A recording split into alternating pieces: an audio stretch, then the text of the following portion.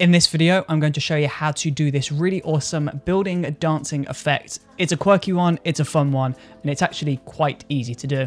So let's get into it. So to begin with this effect, you first want to find a photo of a skyline, and then you want to open this up inside of Adobe Photoshop. Now, the reason why we're putting this into Photoshop before we put it into After Effects is because we want to separate the buildings from the background, and we want to use the clone stamp tool inside of Adobe Photoshop to recreate the sky behind the buildings.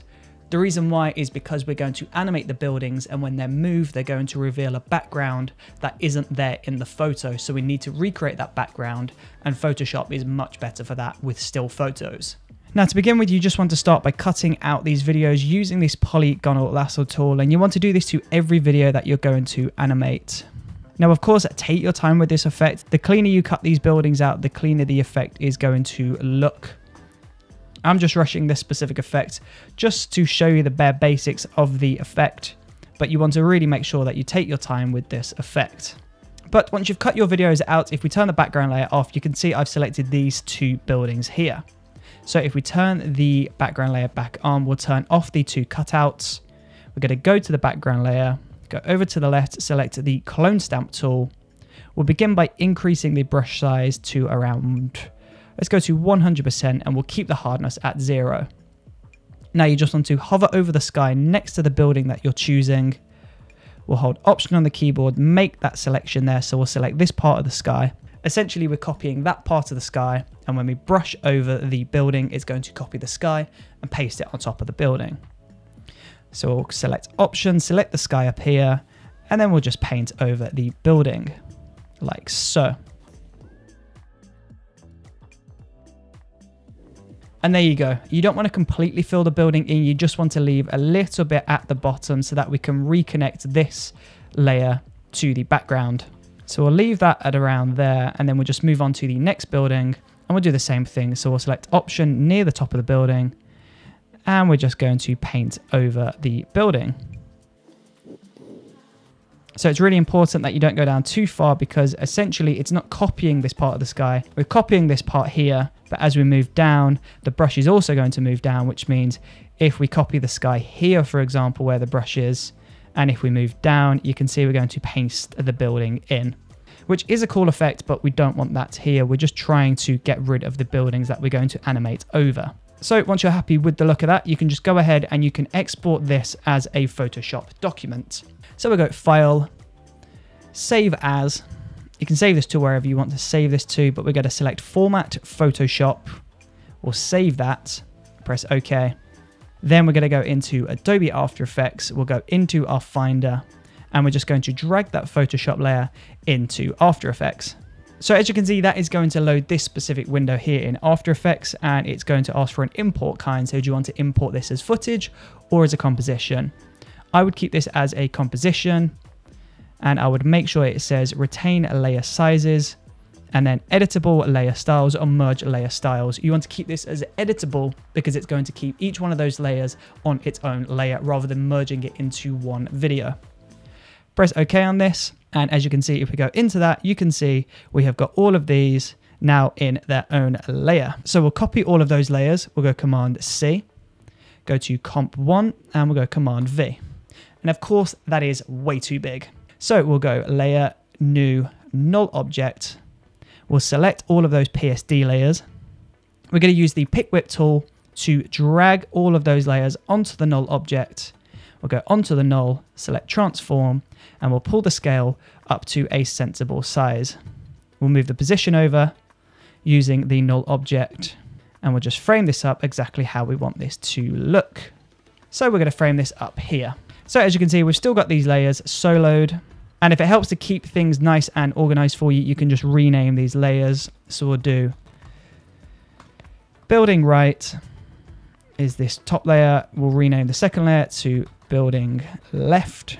And of course, the bottom layer rename is background. So once we've zoomed into the composition, we're going to begin with this building here, building right. We're going to now go up to the Puppet Position Pin tool. So that's this pin icon here. And we're going to begin by making 4 points.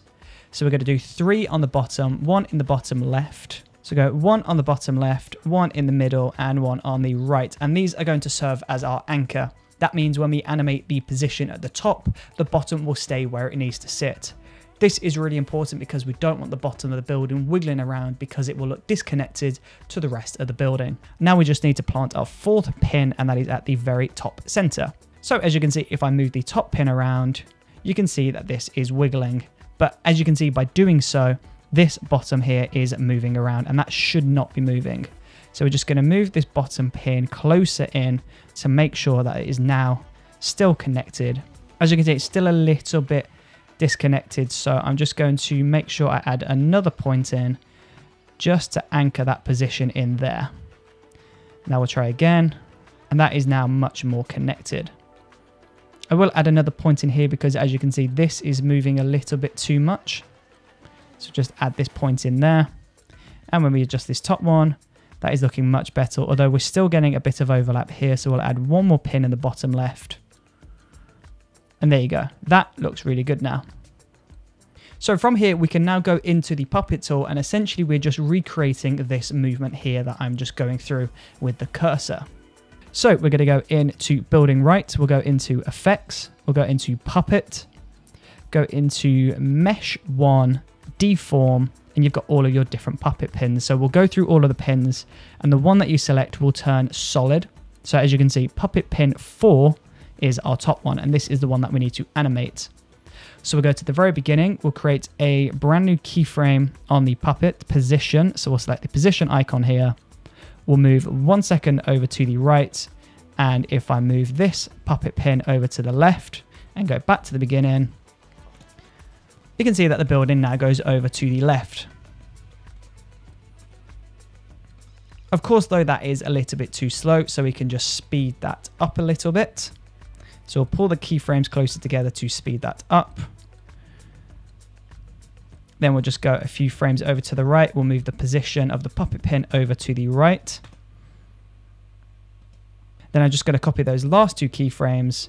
We'll move over, paste those in, move over again, paste those in, move over, paste those in.